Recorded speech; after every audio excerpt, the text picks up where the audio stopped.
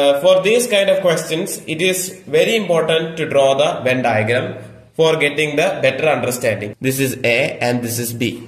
25% of the city population reads A. That is, this entirely is 25%. And let's take the total population as 100. So we can say that this is 25. This is B is 20.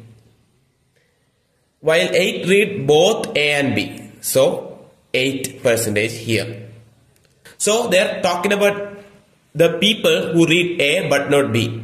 They are reading A, not B. That is A minus B. Number of people who read A but not B is N of A minus B.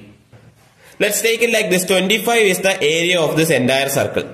And the smaller portion, intersection part, has its area 8.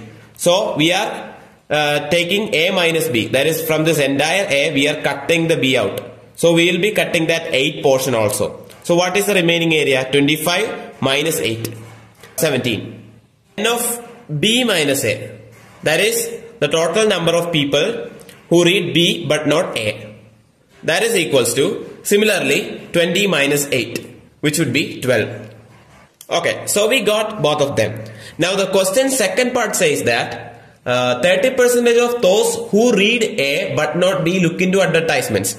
So 30% of this is looking into advertisements. So 30% means 30 by 100 into what this? 17. That is number of people who are reading A but not B is looking into advertisements.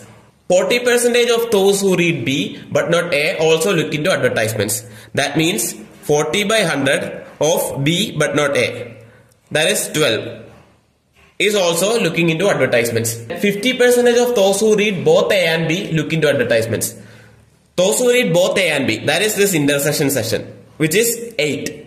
So 50% of those who read both A and B, that is 50% of 8. Adding these up will give us the total number of people who are looking into advertisement.